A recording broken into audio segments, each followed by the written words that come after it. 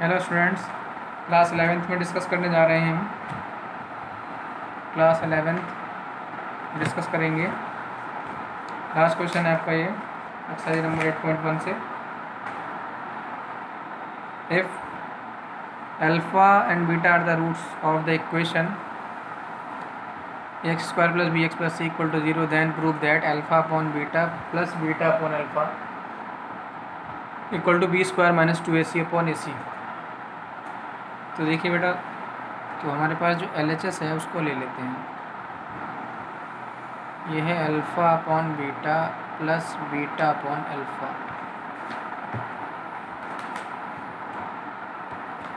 ठीक है, अब इसमें देखेंगे, अगर हम इसका क्रॉस मल्टीप्लाई कराते हैं तो हो जाता है alpha square plus beta square alpha beta. तो अपने पास alpha square plus beta square का फॉर्मूला नहीं है, सम का फॉर्मूला होता है। हम इसे कह सकते हैं अल्फ़ा प्लस बीटा का होल स्क्वायर, और ये हो जाएगा आपका माइनस में सॉरी अल्फ़ा बीटा माइनस लगाएंगे यहाँ पर alpha minus beta alpha plus beta लगाएंगे यहाँ। अल्फ़ा प्लस बीटा का स्क्वायर तो हो जाएगा alpha square plus beta square plus में 2 अल्फ़ा बीटा, यहाँ पर माइनस में 2 अल्फ़ा बीटा कह सकते हैं ऐसे, अपॉन में अल्फ़ा बीटा। अब इक्वेशन हमारे पास है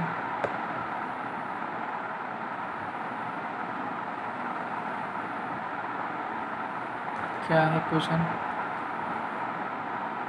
ये है ax square plus B x plus C equal to 0।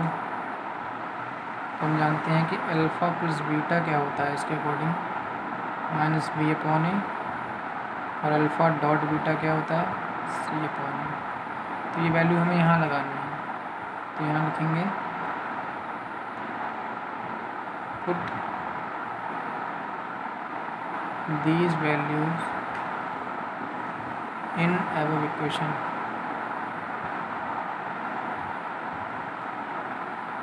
ये हो जाएगा alpha plus beta square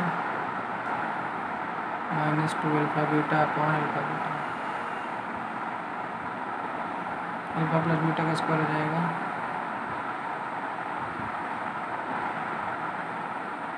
minus B upon ए का होल स्क्वायर माइनस में 2 सी अपॉन ए अपॉन सी अपॉन ए।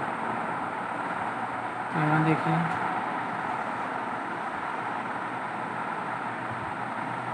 ये हो जाएगा बी स्क्वायर अपॉन ए स्क्वायर माइनस में 2 अपॉन सी ए सॉरी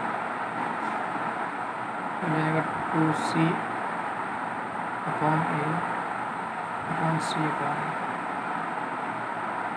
तो एलसीएम आ जाएगा हमारा बी स्क्वायर माइनस में यहाँ ए स्क्वायर यहाँ ए है 2ac अपॉन ए स्क्वायर, और नीचे से पहुँचेगा ये ए अपॉन सी। ठीक है, ये एक पावर से एक और कैंसिल हो जाएगी, तो क्या आएगा बी स्क्वायर माइनस में 2ac अपॉन ए सी। हमारा क्या होगा सॉल्व हो गया क्वेश्चन। ठीक है स्टूडेंट्स, समझ आया, सिंपल क्वेश्चन है। देखिए इसका जो है क्वेश्चन नंबर 5 का एक पार्ट और कर लेते हैं, हमने आपको फर्स्ट कराया। क्वेश्चन नंबर 5 का सेकंड पार्ट देखते हैं।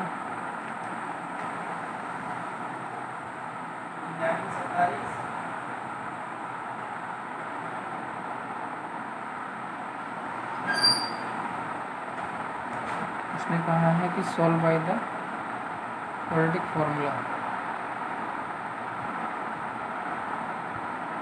तो लगा दीजिए इसको, पहले इसको थोड़ा सा सॉल्व कर लीजिए। एक्स स्क्वायर माइनस में 4 आई से मल्टीप्लाई कराएंगे और आई से ही डिवाइड कराएंगे।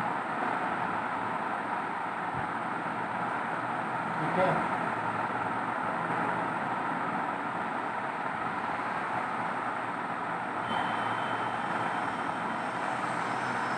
अब देखो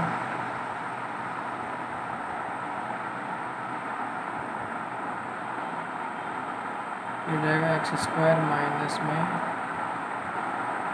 4i x अपॉन माइनस में minus 4 equal to 0।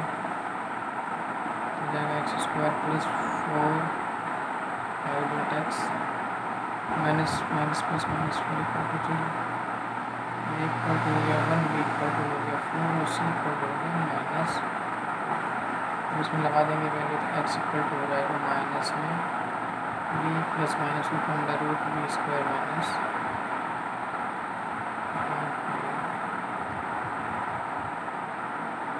Plus minus under root B square की वैल्यू 4 स्क्वायर माइनस में 4 माइनस 4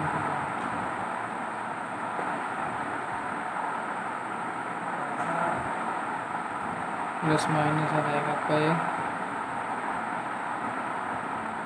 16 प्लस 16 अपॉन 2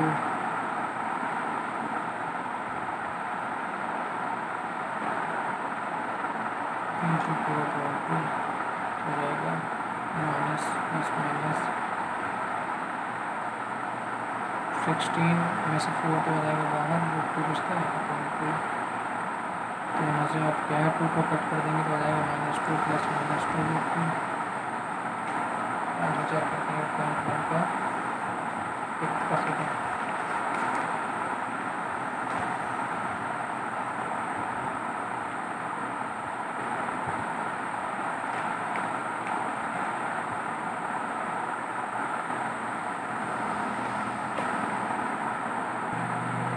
यहाँ पर हमारे पास जो b है वो है 4i ना कि 4, तो यहाँ पर 4i का स्क्वायर आएगा।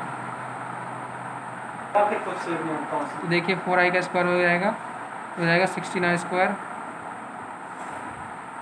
यहाँ से 4 इंटू ए इंटू सी करेंगे, यहाँ b तो आ नहीं रहा है, नीचे आ रहा है यहाँ माइनस में b की वैल्यू यहाँ आ रही है 4i, ये 4i, तो 16i स्क्वायर ये आ जाएगा आपका।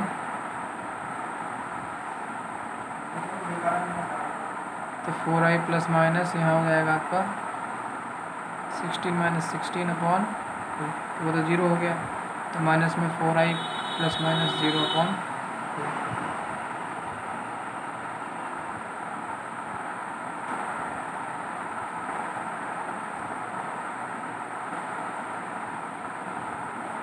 ये हो जाएगा x इक्वल टू माइनस में 2i upon 2, 4i upon 2 sorry, तो माइनस में 2i इसका आंसर हो जाएगा। ठीक है, माइनस का 2i।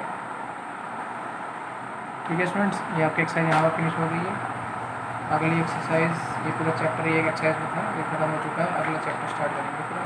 ठीक है।